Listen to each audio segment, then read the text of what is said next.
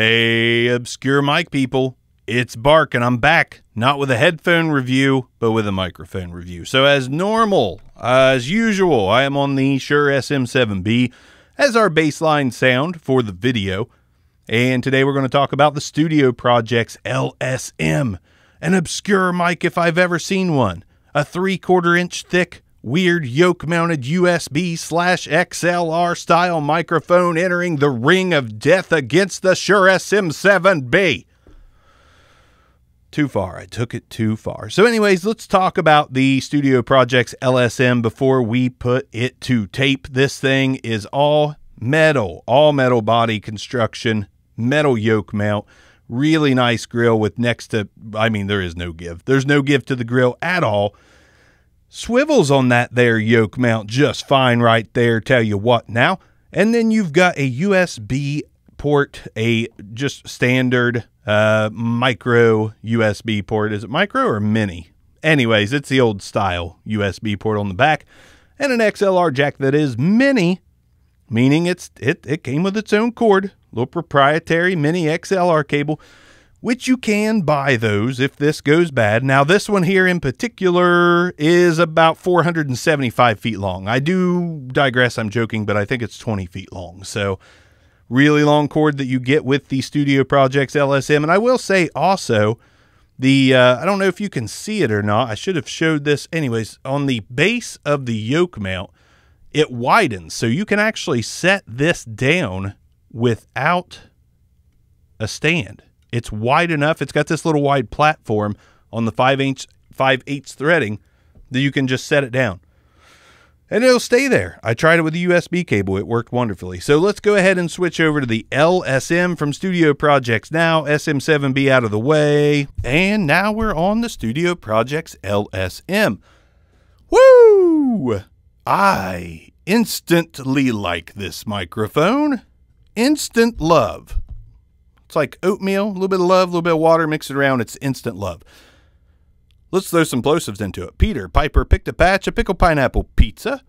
And when you get right on top of the LSM from Studio Projects, this is what it sounds like. When you get right on top of the LSM from Studio Projects, this is what it sounds like. So far, so good. Let's go ahead and off-axis rejection this biatch into the front of the microphone. 90 degrees, turning around to 180 degrees. Back around to 90 degrees and back around to the front of the microphone. I love yoke mounts, man. I seriously love a good yoke mount. To be able to just tilt this back and put it at a place to where my voice just flows into it instead of head on. I can go a little bit down. I can go upward a little bit. That little bit down was working okay, Peter Piper. I just really enjoy a good yoke mount. So let's go ahead and put it off to the side. And let's get loud with this thing. On the road again. Oh, I just can't wait to get on the road again. This Studio Project's LSM's gonna be my friend, 'cause I'm gonna take it on the road again. On the road again! Yeah! Oh, yeah. Come on, Lars, hit the drums. Hit that weird snare. Tick, tick, tick, tick. On the road again. Anyways. I digressed a little bit. See what being James Hetfield gets me? Gives me laryngitis. Anyways, man, I really like this LSM from Studio Projects microphone. This is the XLR mode. We are going to plug it in USB style, but the sound is really nice. I feel like it's really smooth. There's a little bit of a weird thing going on with the mids, maybe just a tiny bit scooped. I'll have to look at the frequency response chart. I didn't get one with it. Didn't find one before doing the video. Whatever. Screw me. But everything sounds pretty solid. I could use this all day long on a podcast to lay down some vocals, to maybe even do some voiceover. It was $200 when it was still in production, but it is discontinued. I grabbed it for $100 off of eBay. And I'd been looking at them and looking for them for quite a while. I was very happy to get this microphone in, and now I'm very happy, period, to have this microphone in the studio. I think it sounds pretty damn solid. So XLR mode, I'm going to go ahead and give it the green light all day long. Granted, we still got to plug it up with the USB cable, so that should be interesting and fun. I like this microphone. I really do. Let's go ahead and do this one more time. We've got the LSM versus, and it's not a versus video, but I start them all out with the SM7B. So the SM7B, a little richer, a little darker, but as far as like clarity goes, I think the LSM has it a tiny bit because of the slight presence boost on the clarity there. Both of them sound great. SM7B out, LSM is in. I really like the clarity. I think the top end is just kind of perfect on this microphone, at least for my voice. I'm really digging this. Bark falls in love with the microphone. I did it with the King B. I've done it with the SM7B, the Bear Dynamic M99, which I'm in love with it now. I wasn't in love with it the first video, but you're going to find out my love for it now. This Studio Project's LSM, this might be a keeper. If it sounds this good USB-wise to where I can take it on the road, plug it up to my computer and get this kind of sound out of it, I'm very happy. And it's all flat, Rodecaster Pro. My volume set to 15 with phantom power on because it is a large diaphragm condenser. Got to have that phantom power. Rolling, rolling, rolling, rolling. Yeah! Rolling, rolling, rolling, rolling. Come on! You can tell when I grew up. Okay, let's go ahead and switch it over to USB and see what we get out of this microphone. Freaking excited. Okay, so here we go.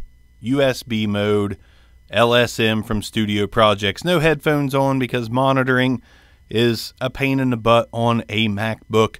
So this is just going to be me not hearing. But I've already done some tests and listened back, and the microphone, while it sounds good, I am getting a loud hum, almost like some kind of electromagnetic feedback. I turned airplane mode on my phone. It's still done it. I put my laptop as far away from the mic as I could. Still happened. So I'll have to do some further testing because if that hum is there in USB mode, I'm not going to want to really use this as a USB microphone. So we'll see what happens. Maybe it was with my headphones on. Maybe it won't come through the video. But if it does, just know I tried everything I could to get that out of there. So if I can figure that out, USB mode is a success because it still sounds pretty good, but I don't know. If that hum is just something internal with the mic, that would suck. But anyways, I did really enjoy the LSM from Studio Projects, especially in XLR mode, which I'm not a USB guy, you guys know that, but I would like to throw this up into my computer. Oh, that's what she said. I'd like to throw it up in there. That's what she said. I'd like to stick it.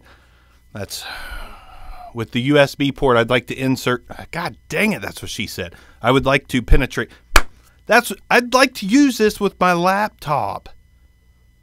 I just want to use it with my laptop. And if it's going to make that high pitch hum, which I normally like when something makes a high pitch hum,